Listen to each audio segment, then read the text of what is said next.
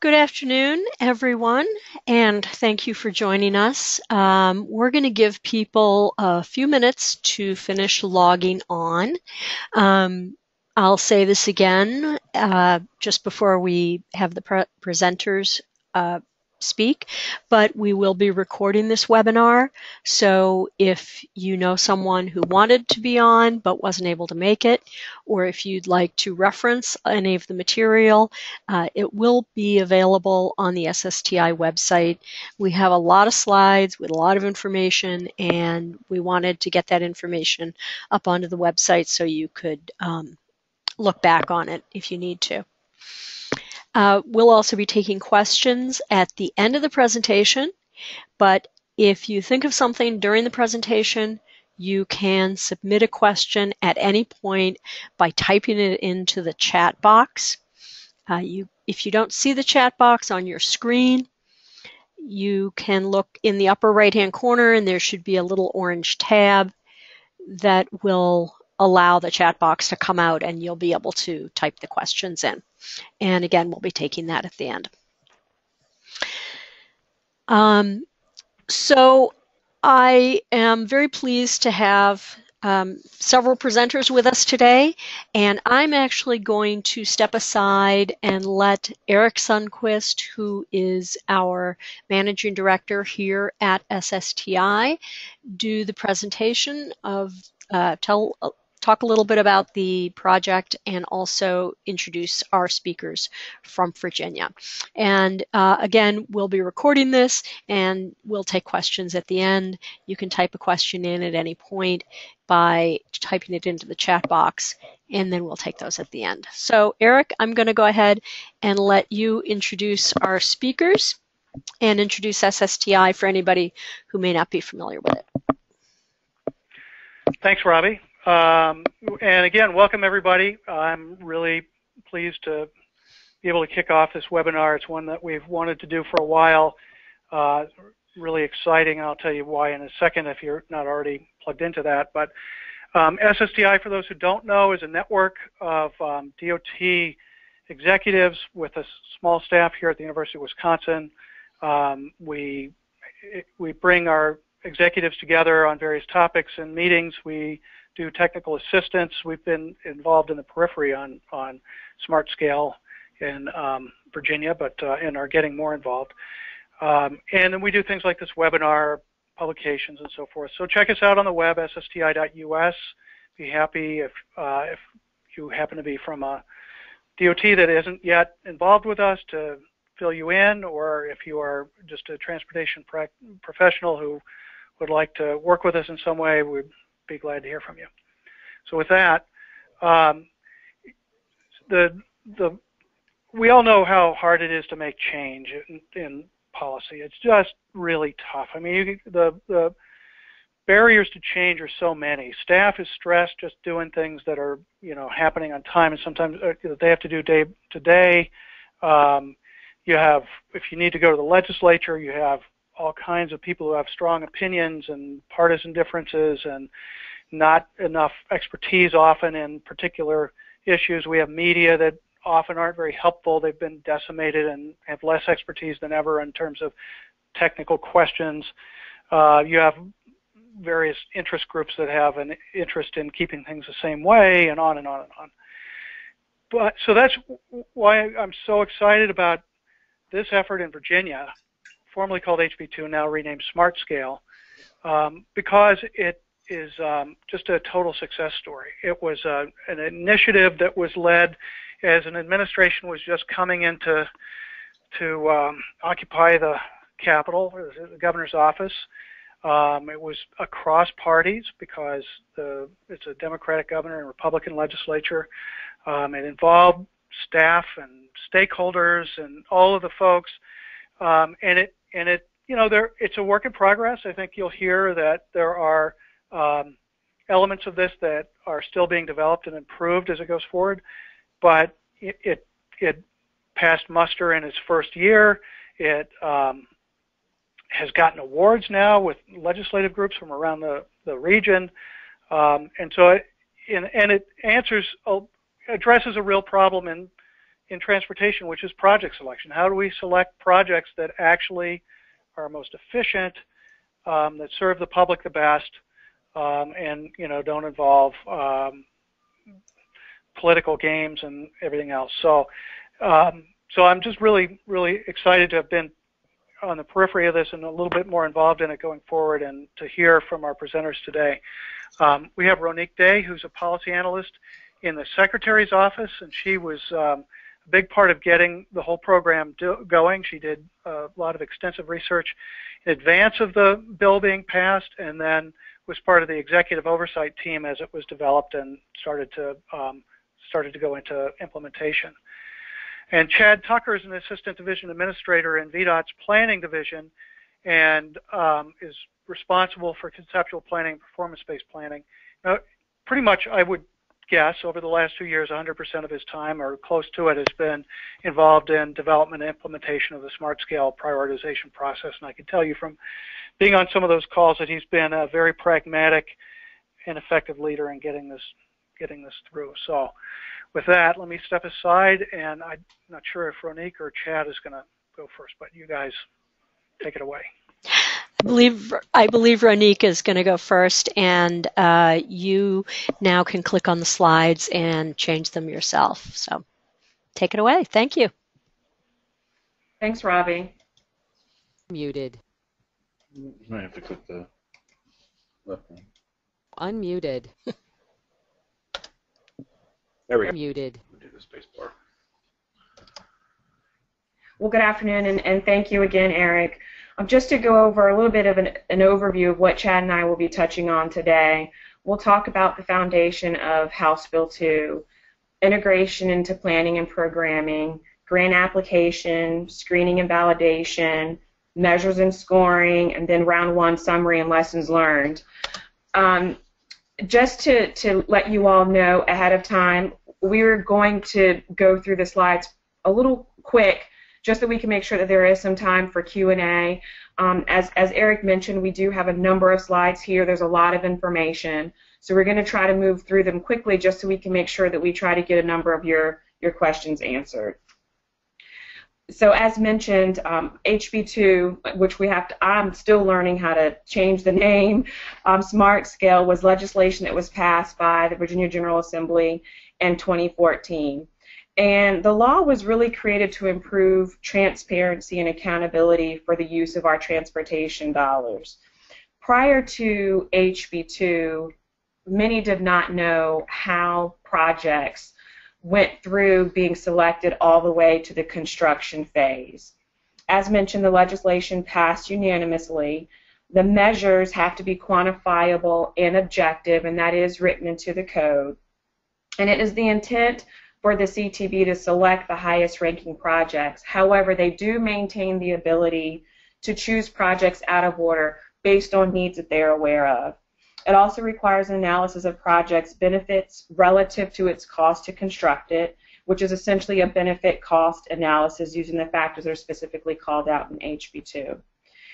The policy itself took about 16 months to deliver and actually implement or begin implementation. I can say that that really was lightning rod fast. It took a lot of work and a lot of collaboration to get through that period.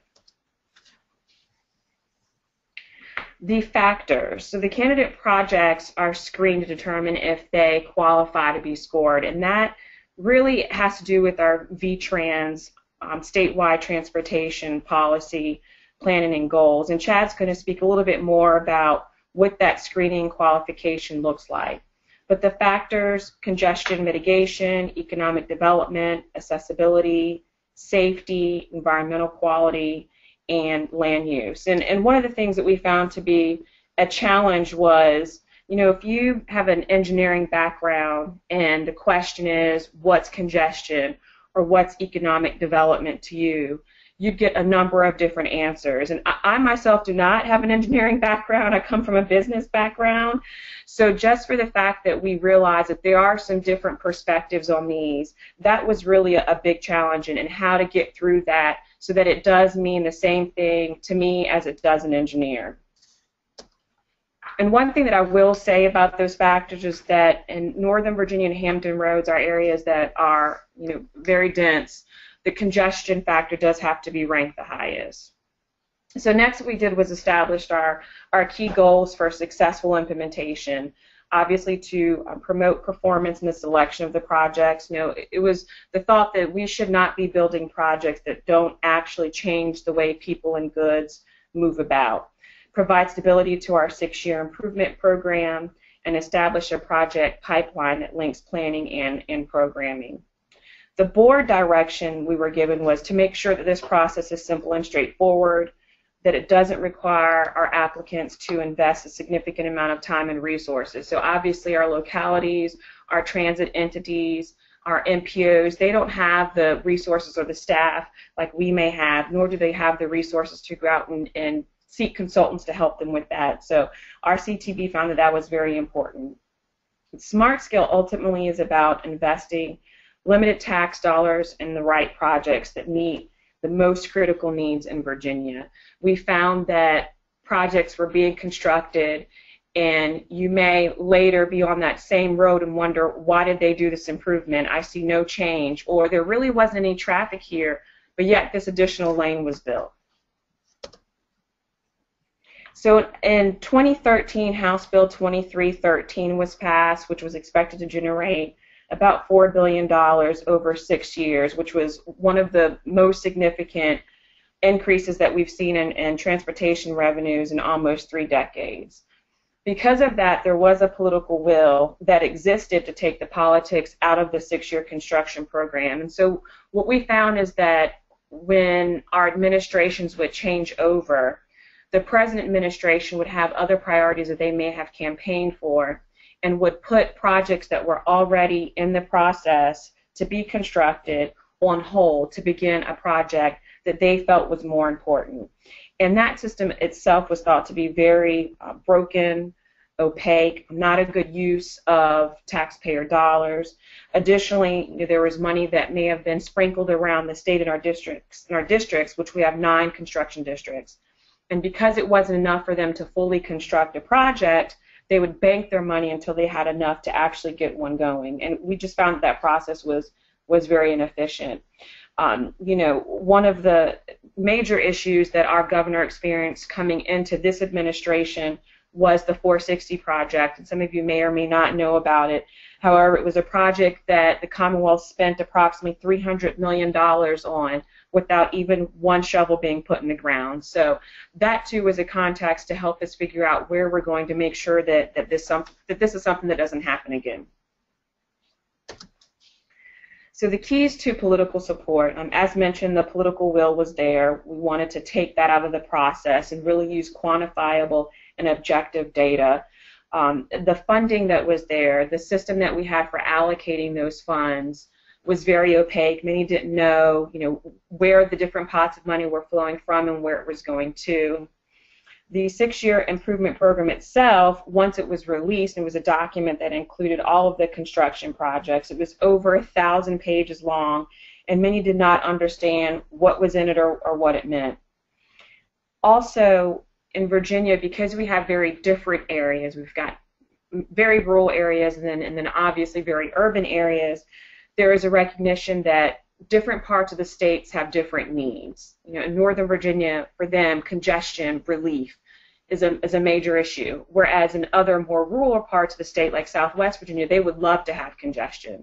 So from both sides, there was the will to make sure that this is a equal playing ground, that we try to eliminate any biases and allow everyone the opportunity to participate.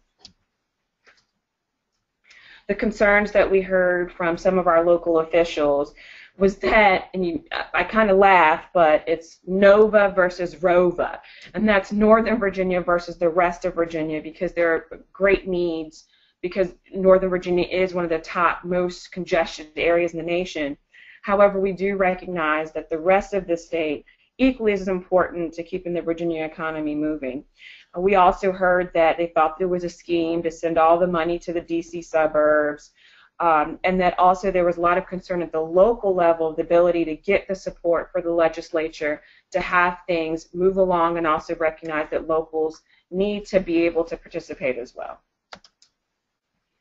Public engagement, wow, this was a huge part in the success of SmartScale.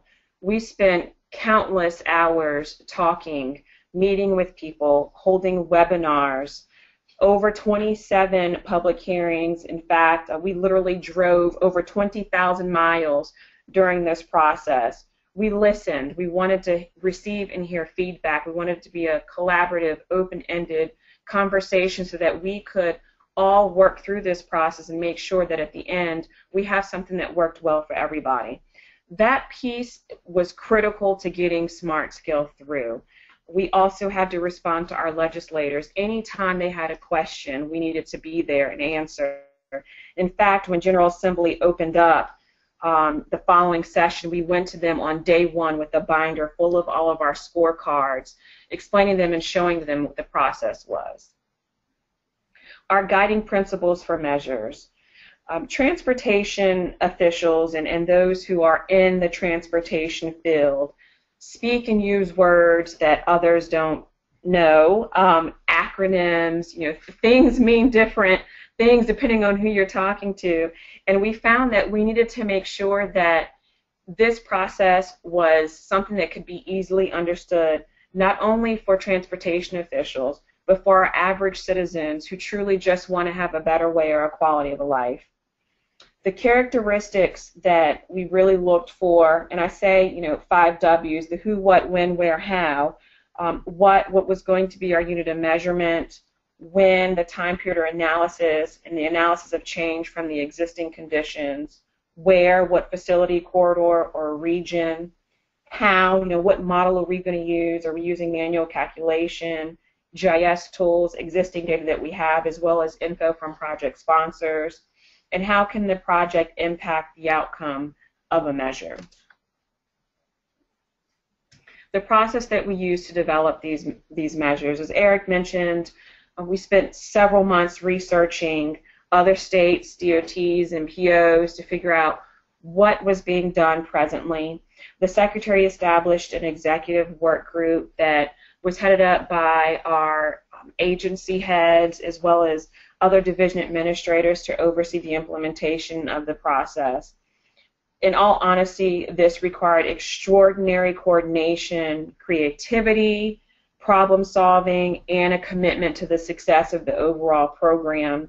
There were a number of activities that were concurrently going on while others were working. We had 3 sub-work groups that were concurrently working, one on funding and programming, one on measuring outcomes, and we actually had another group that was working on the IT, or the platform that was going to help run this all, in addition to all of the outreach that was going on in webinars. So again, the peer workshop and exchanges that we had, we also did a survey at our yearly Governor's Transportation Conference that went out to over 1,200 people to get feedback on. We definitely wanted to take in as much information as we could, and that process itself has shown to have been successful.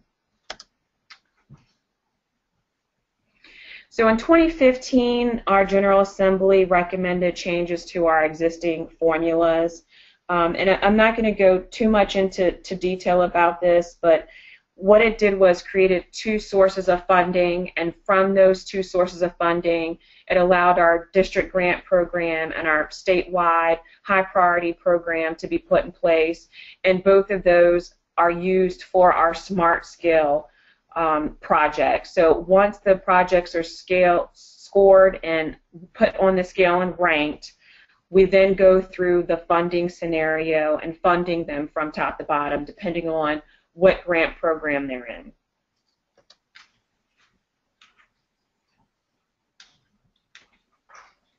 So the benefits of SmartScale. One of the things I think was very apparent is that we created transparency. Prior to all of this, many were not aware of what the funding was, where the money was coming from, where it was going to, how projects were being funded, nor did they know how this was being done. Our CTB meetings are now streamlined, and at it seems like just about every meeting over the course of the past year, there's been some discussions around House Bill 2. We also stood up a website that includes everything and anything you can think of related to Smart Scale. And we've put that information out there along with the scores. Any discussions or videos that were recorded are also there. It definitely has enhanced accountability. And also the tangible result at the end is for the Commonwealth to be able to fiscally use monies efficiently, and the expected return on the investment will also be realized. So with that, I'm going to turn this over to Chad, and he's going to talk about integrating the planning and programming processes. All right, and I am going to go fairly quickly. There's a lot of material. I wanted to try and give as much information about exactly what we did, the different phases of the process. So the first part is, leading up to a project being submitted. So VTrans is the overarching multimodal statewide plan. It's more of a policy level document, but it does establish where the needs are throughout the state. And then you've got the local and regional plans that are sort of coming up with the project suite, if you will, to address the needs. Smart Scale is how we score and evaluate the projects against one another, and then as we went over, there's dedicated funding pots, money for each district as well as a statewide pot that is used to fund projects through Smart Scale. So VTrans, as I mentioned, is the vision document, the policy document, but it also includes the needs assessment, and that needs assessment is broken up into several pieces that I'll go over here in a minute. House Bill 1887, as I mentioned, is established the funding pots in the first round, and this is actually a little bit dated. It ended up being a little bit more money than this, but there's money statewide in the high priority that projects compete for, and then there's separate set-asides for each construction district, and I think that addressed some of the political concerns that folks had about wanting projects to compete regionally. And this sort of splits the difference. You're focusing your high priority on your statewide important needs, but also have money set aside to fund projects in particular districts. So VTrans, is, as I mentioned, is sort of that filter. So how do you not burden the analytical process, because it is quite burdensome, of having to evaluate projects that really aren't addressing any identifiable need? And that's where VTrans comes into play, and specifically the needs assessment. So there's 4 categories of needs. There are needs on quarters of statewide significance, which would be the blue lines you see on the map. We also have regional networks, which are those sort of reddish burgundy areas, and those do include facilities that extend and connect those areas through the rural areas. And then we've got urban development areas, and those are areas that are designated locally to support mixed-use development, higher density development. They have to be formally adopted by the local governments. And then there's the safety need category. So a project has to address a need in one of those categories in order to be screened in for the scoring and analysis. If not, it gets screened out, and there were several projects. I would say right around 10% of the projects actually got screened out that were submitted because they weren't addressing a need. So again, we've got more detail. I'm not going to go in on what exactly the quarters of statewide significance, regional networks, and UDAs are, and also some content on how we define safety needs throughout the state. There's a link here at the bottom. You can go to an interactive map and actually zoom in and click. And the needs are sort of broken up by intersection and then by roadway segment. So how do people submit? What are the rules for submitting an application, and what is the tool by which people would submit an application for Smart Scale? So the first thing I'll go over is sort of the eligibility. Regional entities, which would be MPOs and PDCs, they can submit for quarters of statewide significance and also the regional network, but they cannot submit for a UDA. That has to be submitted locally. Local governments can submit for all 3 categories, but if they're submitting for a quarter of statewide significance, they have to get a resolution of support from the relevant regional entity. So if it's in an MPO area, they got to get a resolution of support from the MPO. If it's outside the MPO area, they need to get a resolution of support from the Planning District Commission, which would be Virginia's equivalent of a rural planning organization. And then public transit agencies can submit for both quarters of statewide significance and regional networks, but they again have to get a resolution of support from the governing regional body. How do they go about submitting? We knew from the beginning we want to leverage technology to make it easy for folks to be able to submit their projects. We didn't want them to have to hire a consultant, so on and so forth. So the decision was made to build a web application that folks could use to develop their application submittals. That actually helps us on our end because now we have a consistent format that we're receiving the applications in and can integrate into our data and analysis systems here in Virginia. So there are eligible entities, local governments. They get set up with an account. There's security where they log in to the system. They can create their applications, manage their applications. They don't have to finish it before they close. They can hit save, come back to it later during the 2-month window that we're accepting applications. There's actually some enhanced functionality we're building in this next round, which will have some comment and alerts that'll facilitate some of the feedback between the state and the applicant if there's questions about their application. They can georeference where the project's at, in the state. Now, once the application is submitted, there's sort of a 2-step or a concurrent effort whereby we validate and we go through the screening process. Validation is really either VDOT or DRPT, which is our rail and public transit agency, are going in and looking at, is the project ready? Is it eligible? So there's some project eligibility things like studies are not allowed. If somebody's proposing a brand new interchange on the interstate and there's been no study or no IJR, you haven't done your homework, you haven't met the minimal planning requirements.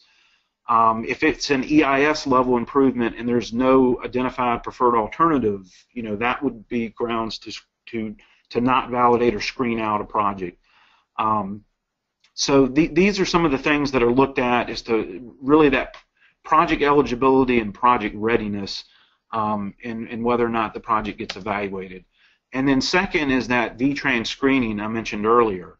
And that's where we're looking at whether or not the project is addressing one of the identified needs and the VTrans needs assessment. Is it meeting a need on a quarter of statewide significance, a regional network, UDA, or safety? So now, assuming it's now screened in, now we actually have to go about measuring and calculating a score for each of the projects. So as Ronique mentioned earlier, there are 6 factor areas we look at: safety, congestion, accessibility, environmental quality, economic development, and land use. And those were actually in the code of Virginia that established and directed the CTB to create a process. But we had to figure out, well, how do you measure safety? How do you measure congestion, and so on and so forth? So some of the we established some goals up front of really, we want measures that are looking at how are we reducing the number and rate of fatalities and severe injuries. For congestion, how are we reducing person hours of delay and increasing person throughput? Once you sort of had these goals established and you've got a laundry list of possible measures, it kind of helped us narrow down which measures do we pick. The other thing we had to realize or had to take into account is we were going to have about a 3-month window to evaluate hundreds of projects. So you've got to kind of scale your methodology and your approach to your resources and the amount of time you're going to have to evaluate these. So for example, like congestion, there's not going to be enough time or resources to do like a robust VISM analysis for every single project. So picking measures that are doable, that you have the data for, is really important. So for safety, and you're going to see the weighting within the factor area. So here we've got 2 measures, each one weighted at 50%.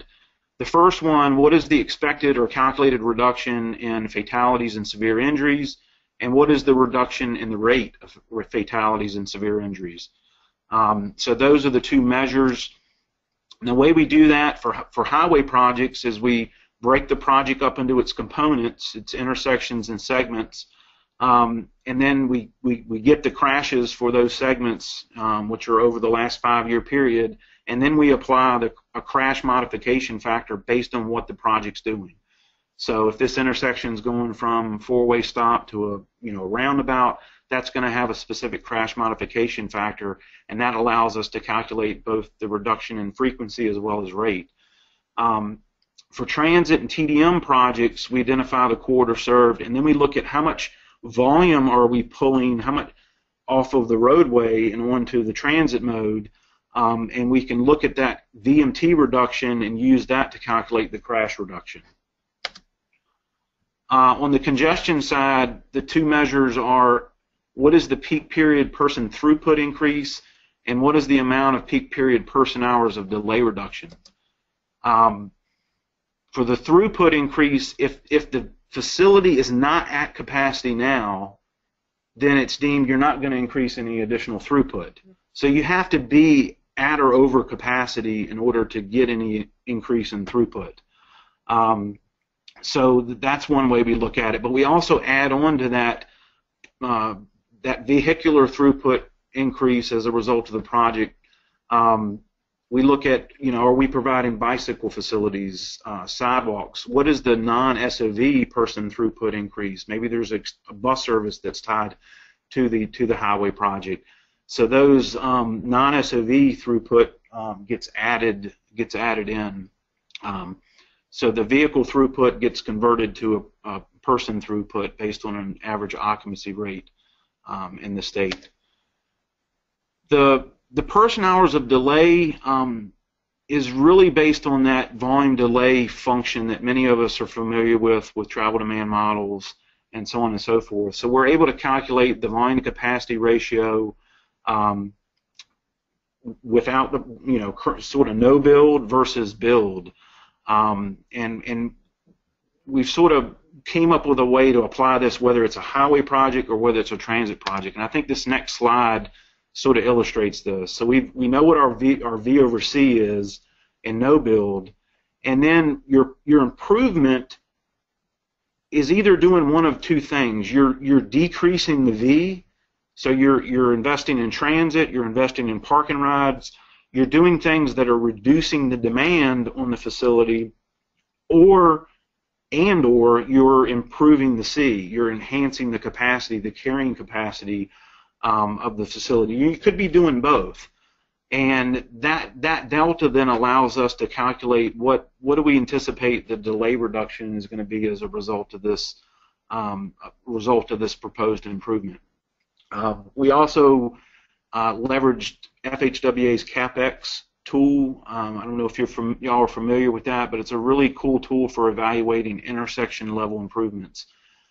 We were able to modify that and actually get delay calculations for interchanges and for intersections as a result of putting in turn lanes and things like that.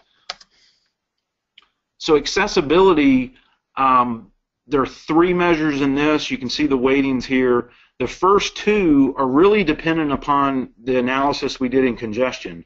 So as part of congestion, we're calculating the speed change as a result of the improvement.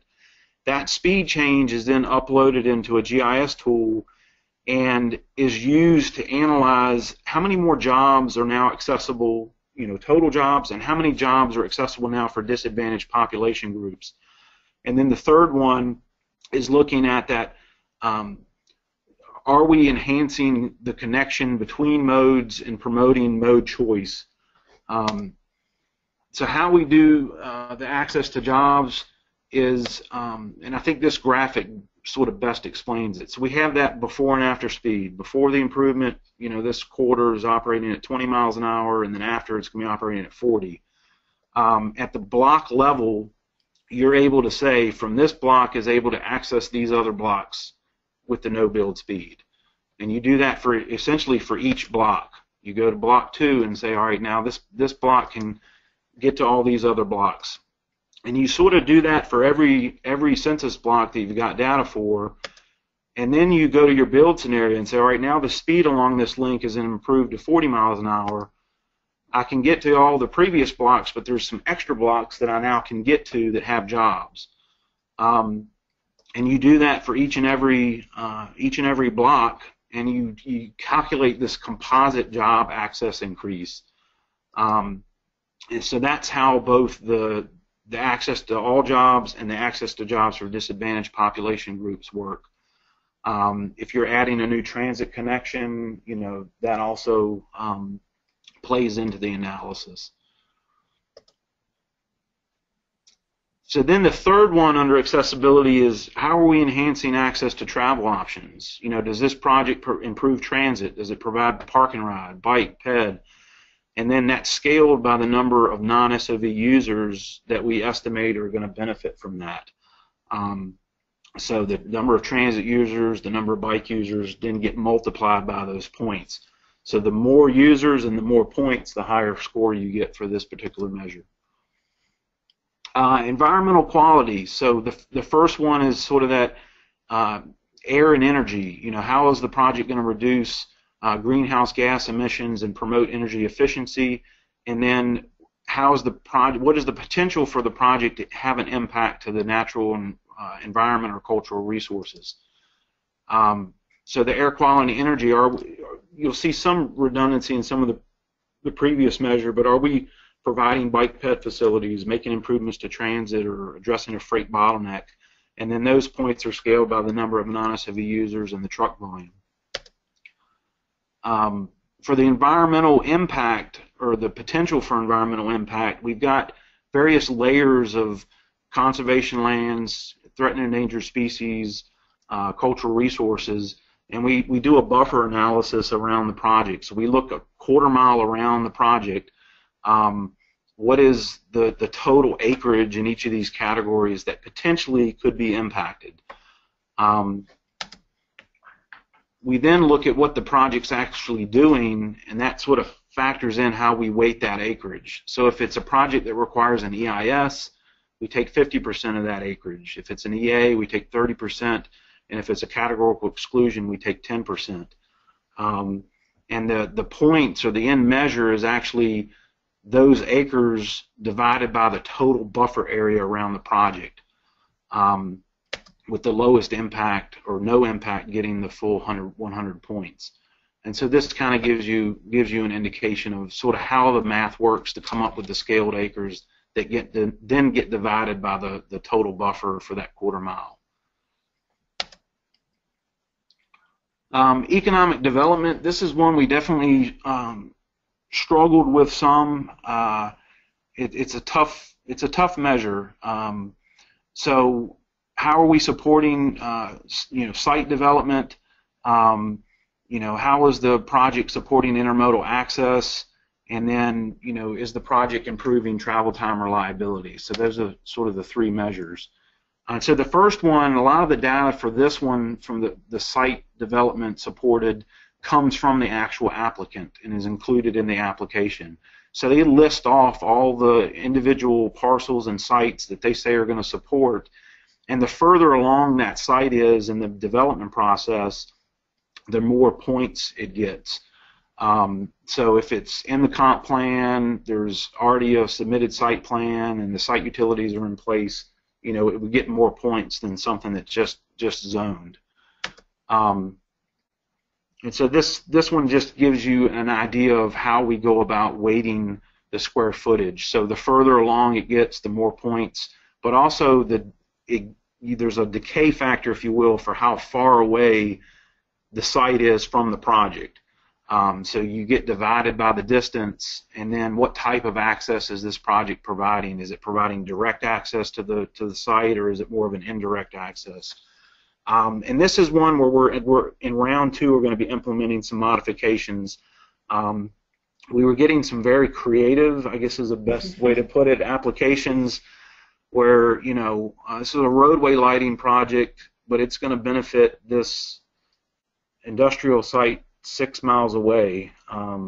So we definitely realized after round one we need to tighten up the rules related to what sites you can take credit for under this particular measure.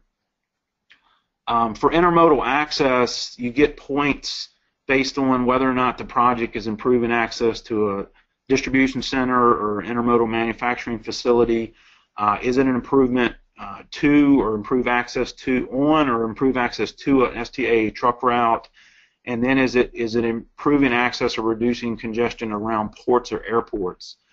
Those points are then scaled by the freight tonnage along the corridor, and we use the TransSearch data set to calculate the daily tonnage along the project. So here you've got points times tonnage to sort of scale your benefit or potential benefit for the quarter that's being served.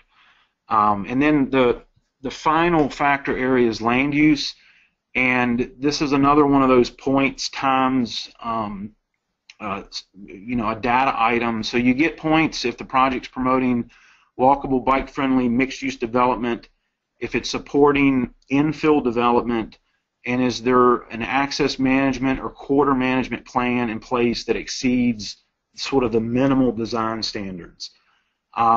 You can get those points, and those points are then scaled by the 2025 population and employment density, I believe within a half mile of the proposed project. So as was mentioned earlier, that's only applicable to area types A and B.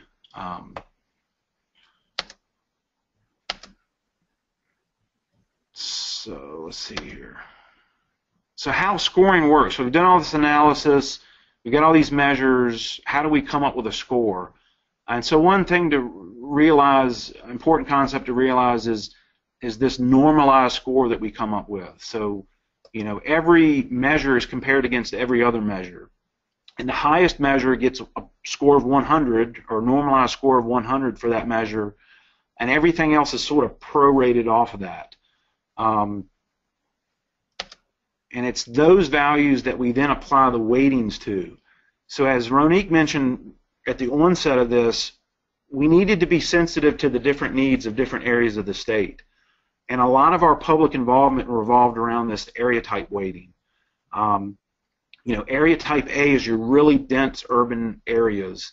Your Northern Virginia, Fredericksburg, which has got just a rapidly developing area that's being influenced by the Northern Virginia region. Hampton Roads. They put a premium on, we really need to be focused on the congestion mitigation. Economic development, we got plenty of economic development. That's low on our priority list. Area type D, on the other hand, the more rural areas of the state, they put a premium on economic development and safety. That's really what drives what's important to those areas of the state. So these weightings are then used to weight those normalized scores to get the final benefit score at the end. So to kind of walk you through, here's an example project. So the normalized score for throughput was a 62, which tells you it's 62% of the highest value for the state. You then apply the measure weight, and those measure weights are consistent no matter what area type you're in. You apply that weight, you then get down to the raw factor score, and then those area type weights come into play. So this example is an area type A, so that 55 points is going to get weighted by 45%. You do that for each of the factor areas to get your total project score, and then you divide by your cost. You can divide by the total cost of the project or by the requested amount of funding. In the end, what our board decided to use was the benefit score divided by the requested amount of funding. And there's some slides here in a minute that I think will show why that was the right thing to do, because it actually allowed us to leverage a lot more funding than was available. So what were some of the lessons learned? We had 321 applications were submitted. 131 individual entities were submitted at least one. $6.9 billion in requests, but it also included $6.2 billion of other leveraged funds. and there were 287 projects that made it through the validation and screening process and were actually scored and evaluated. So here's a breakdown of the request for each construction district. This is the amount of funding that was available in both the district grant program for each district and then what was available in the statewide high priority pot. But that bottom right corner there, so we had about $1.7 billion.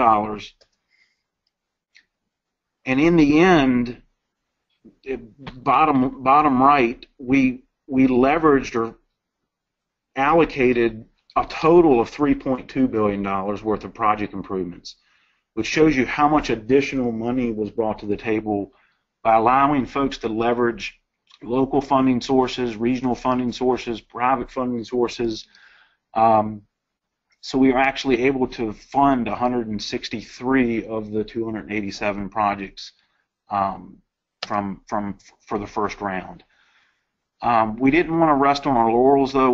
We very quickly after the first round, we started going into let's circle up with applicants. Let's talk to our external review group that we had involved. What are some things that we could do better, and how can we continue to improve the process moving forward?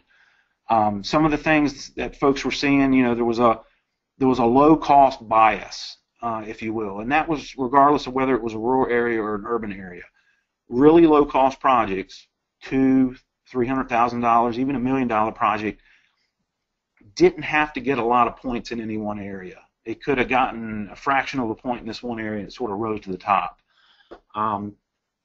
Some other, things that we heard were a lot of praise in the transparency of the process.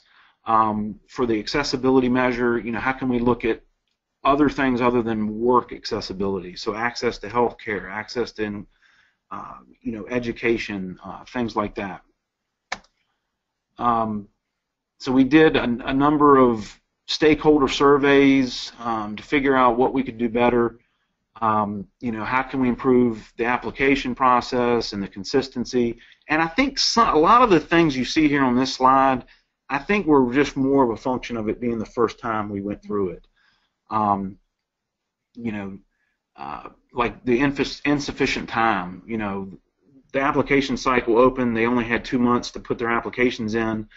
But we've been reiterating, don't stop working on your project. Start now, 8 months prior to round 2. Start developing your projects now that you want to submit. You got a lot more time for round 2.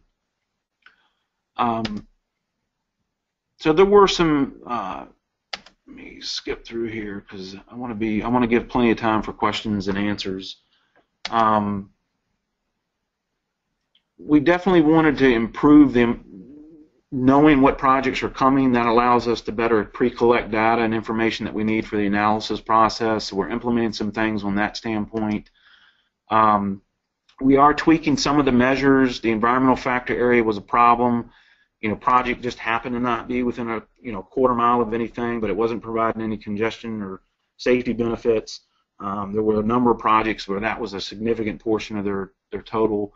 I've already mentioned some of the challenges we have with the economic development site support and needing to have more rules around that. A couple of tweaks with the reliability, intermodal access, nothing major, just trying to address some weird anomalies we saw with some of the projects. I think, in safety, we focused on fatal and severe injury in round 1. They represent 7% of all crashes. So I think we got support that, hey, we really should be looking at all injury crashes and applying the equivalent property damage only weighting, and then some minor tweaks to land use. But all in all, folks were very, very happy. This slide here is just related to, we had some transit station improvements. You have to have the platform extended in order to facilitate a longer train in the future. But because the project didn't include the longer train, it didn't get any of the congestion benefit. And so for round 2, we've come up with an approach that we feel like will address this chicken and egg problem where you can't get the station improvement to facilitate the future capacity increase. This will allow us to give it some of the benefit based on the proportion of the project cost. lot of people like the application, the online application. We're making some enhancements to that tool. These are some of my thoughts of what I'm seeing really the spin-off benefits of SmartScale. I've seen more emphasis on more thorough project planning, getting the project ready to go in, and I think that's a function of, in the past, the process was, let me get a nickel on my $2 problem in the 6-year program, and we'll figure it out. And that really wasn't an effective way of doing business. So, making sure we've got an effective project that we're sizing the solution to the need.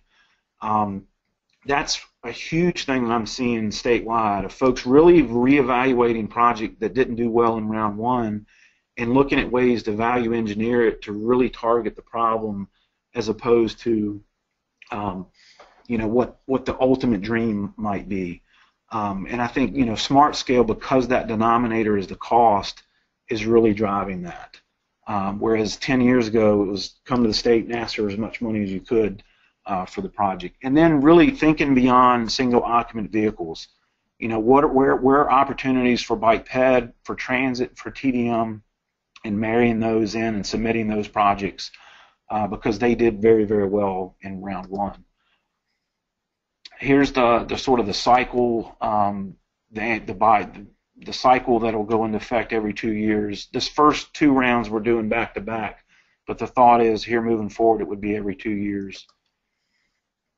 Here's some resources. The VASmartscale.org has a lot of information on what we did and how we did it, as well as the Unmuted. which has information on the needs assessment and all that drives the screening process up front. And then with that, I'm going to open it up for Q&A. Thank you. Boy, that was a lot of information. I think it was fascinating. No, it was really good. It's fascinating, and I want to remind people that we will have these slides up on the SSTI website. So if you saw something go by that you wanted more information on, you'll be able to get that as soon as we get the slides up, which will probably be later today. So, but certainly tomorrow. And the recording will be up tomorrow as well. So we do have a few questions that have come in, and I am going to turn over asking the questions to Mary Ebeling, my colleague, who is seated next to me and has been scrolling through the questions. Hi, everybody. This is a very interesting webinar. We can't hear you. Can you hear Mary? No. No. Okay, that's what I thought. No. Why don't you ask them? Okay, looks like I'm on for the questions. I think her headset's not working. So the first one is, can you see some of these new measures like accessibility being used outside of the SmartScale process?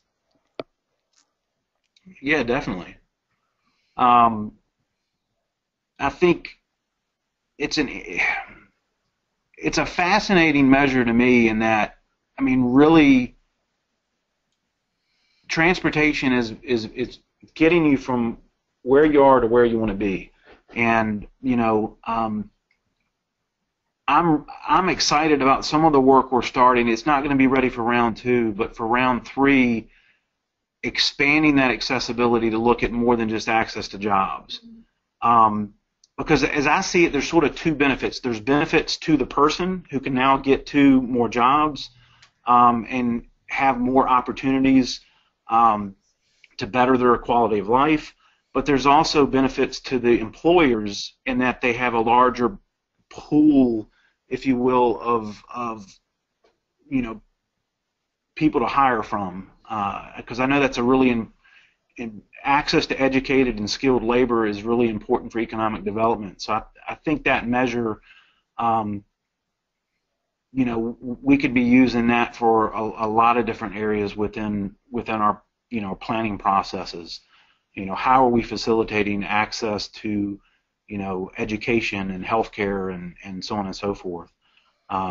So that's a ripe area, if you will, for planning applications of how we use that.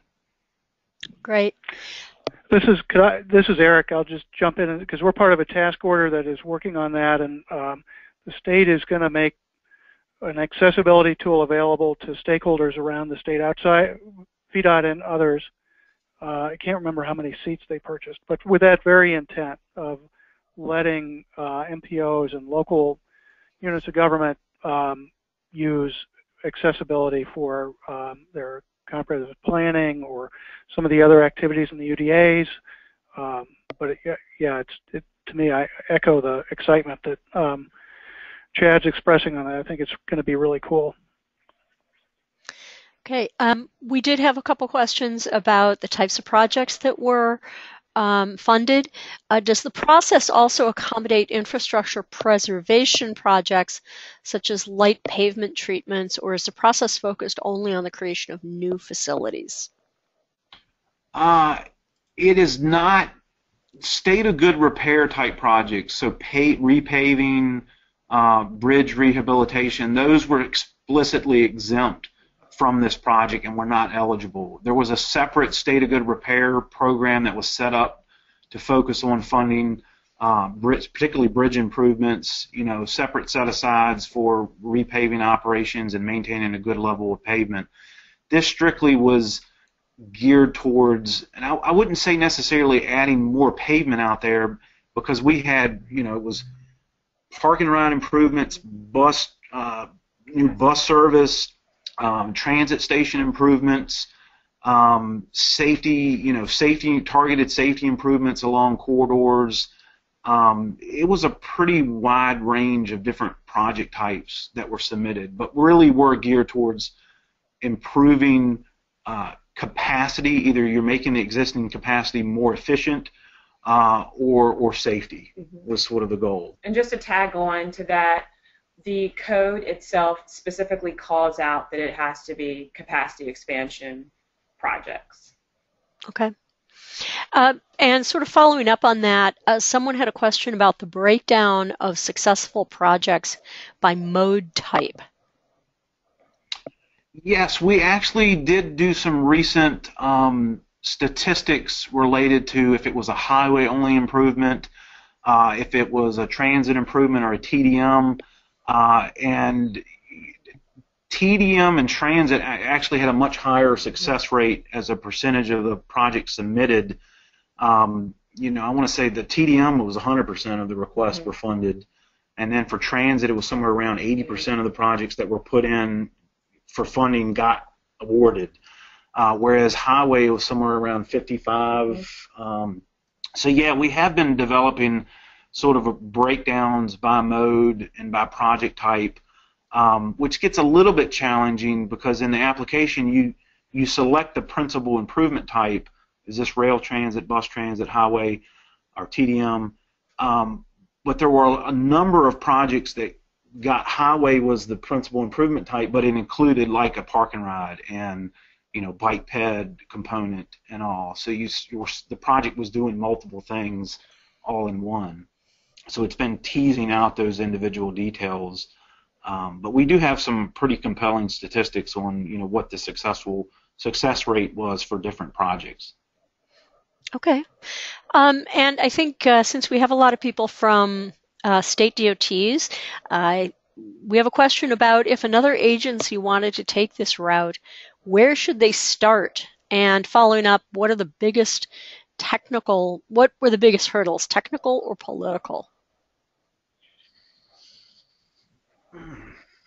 I think definitely having the political support here, I think, was really key. You had a bipartisan will and desire to change the way things were being done, which were untransparent, which changed from administration to administration, which, to be honest, is very frustrating to the transportation agencies too. You get 40% through a project and then it gets put on the shelf because there's other priorities, as Ronique mentioned. So I think that building that political support is important up front. And then I guess the advice I would give is don't overcomplicate it, at least at the beginning. The measures need to be very simple, things that you can readily calculate. We had 3 months essentially to analyze 287 projects for all the measures I just went over. And so you have to scale your approach to that reality.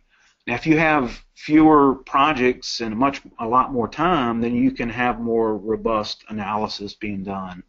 But I tend to think that part of the reason round one was as successful as it was is we were very targeted in what we wanted to measure, and we favored simplicity and ease of understanding what we were measuring over robustness of technical analysis. If you can't explain it to a board member or a legislator or to the general public, they don't understand how it works. It's much harder for them to support and buy into the process. Yeah, and I would say, as a follow-on, the question as far as where do we start, I would say start with Virginia. Take the information that we have and the information that's out there and available on the website, and certainly resources. You can reach out to us. You don't need to reinvent the wheel because the wheel's been created and is now, being not perfected, but we are making revisions to the process as we see fit moving forward for some of the anomalies that have come up and things that we need to change. But use Virginia as a framework, and then shape it around to what works for your state. Okay.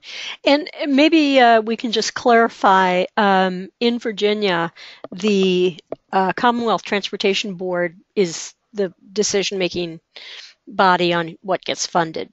Is that correct? The legislature doesn't get to kind of make the monkey around with your decisions. Is that correct? That's correct. They've tried.